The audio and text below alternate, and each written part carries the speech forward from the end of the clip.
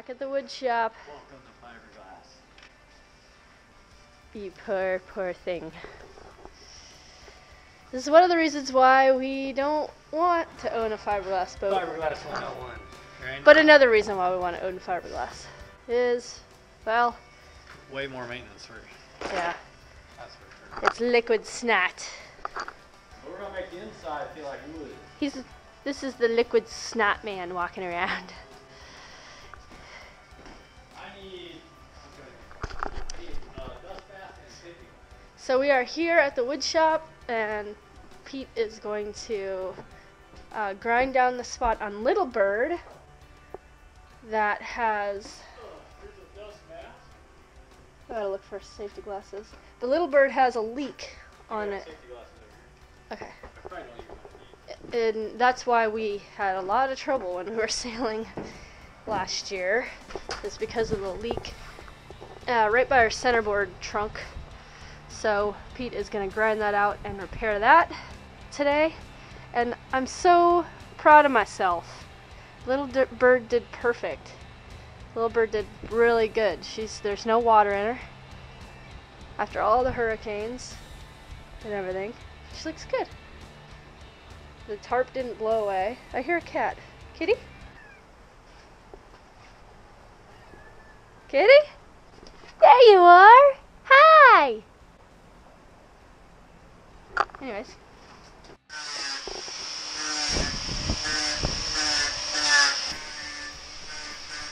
Pete is grinding away on the Pacific Seacraft. Working on the sign. I was starting to flake the clear coat I put on it, and it wasn't looking too good, so I was going to do a little maintenance on it and make sure it stays up to date. So just sort of scraping off the clear coat that is peeling. Now I was going to scuff it down a little bit and paint it up.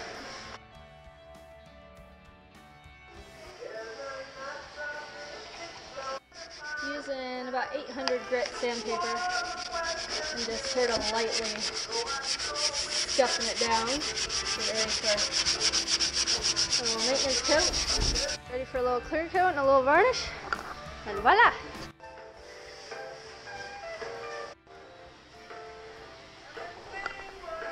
Maintenance coat done.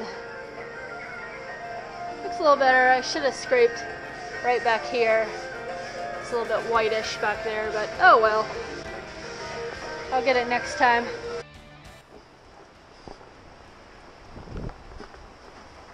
I'm gonna go get me a pump of epoxy. Okay. I put some woven in that little crack. Like little strands of woven along that seam that was leaking. And then I put this biaxial stuff on here, which is pretty cool stuff.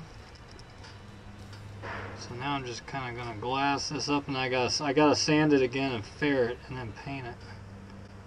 And this will be pretty well done. Yeah, they're pretty rough. I don't know. Should we should probably get this guy out, huh? Yeah. I had that. Let me get the screw gun with a No, just get the vice grips, the little vice grips. Oh, okay. Because that grabs it better. Oh, okay. It's cold today. Brr, brr, brr. Alright, this is the project for today.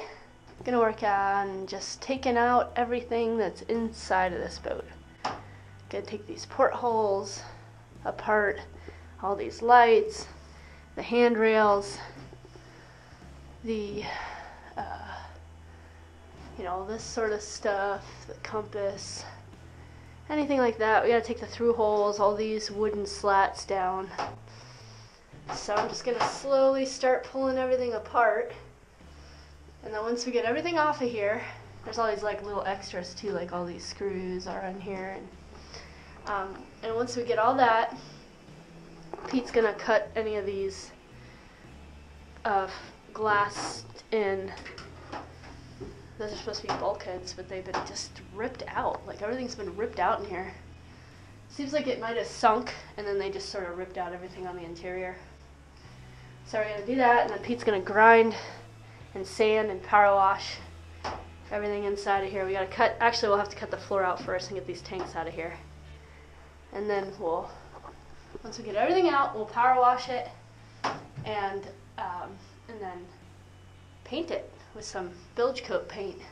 Get everything all painted up, make it look nice, and then start filling the interior, which will be fun. For the exterior, I think what we're going to do is, the hull actually looks really good. The hull is fine. I think we're going to leave it brown. I like the color. It's good. Have red bottom paint too. I like all the color scheme. The top sides we're going to repaint. It's kind of nice because it's already got like molded in non-skid, which is kind of cool. So we're going to paint the top sides, and any of the wood is going to be fake wood. We're not going to leave it real wood outside. Like Home Depot sells like that plastic sort of fake wood. We're going to put the cap rail to be that, and the eyebrows. It's such a pain to varnish on a fiberglass boat because you try not to get varnish on the paint, and then you have to tape everything off, and sanding's hard to do, and so we're just going to do fake wood instead.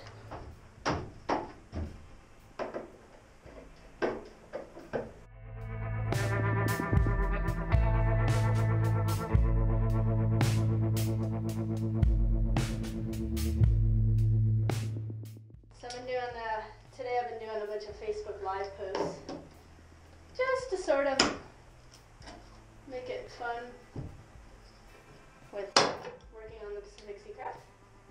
And I think I'm going to do a little bit more Facebook Lives on my page, Accidental Sailor Girl, just to get people a little more involved. You can see what's going on right now. Sometimes with YouTube I can get a little delayed because of the edits, so it makes it a little bit more difficult to sort of keep up the pace of everything, of life. So I definitely want to keep everyone up to date on what's going on, and I'm sure you guys do too. You know, you kind of want to know. I mean, YouTube, you definitely get the full scope of everything, but it is sort of nice to know that you're sort of updated, so that's what I'm going to do for a little while today, is have a bunch of Facebook Live posts. Every hour I've been kind of going and posting.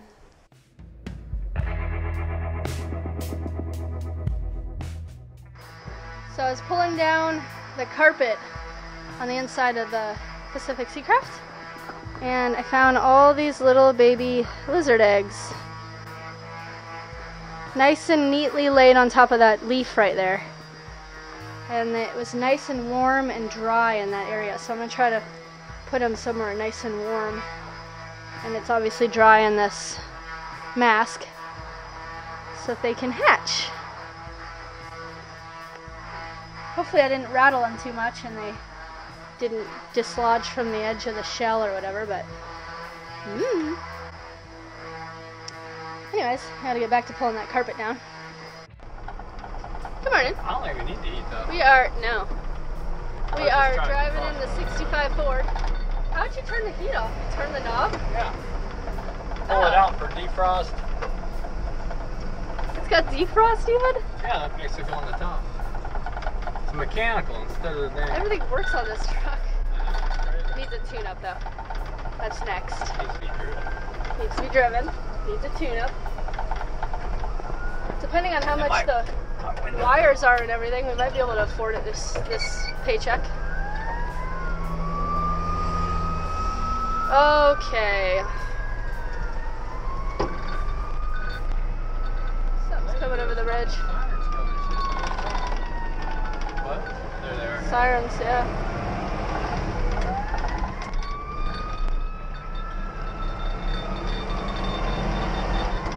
So I went to Sailor's Exchange, and Pete wanted me to pick him out some sombrella for the truck.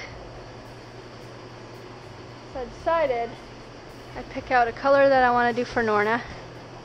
and then have it go with the truck as well.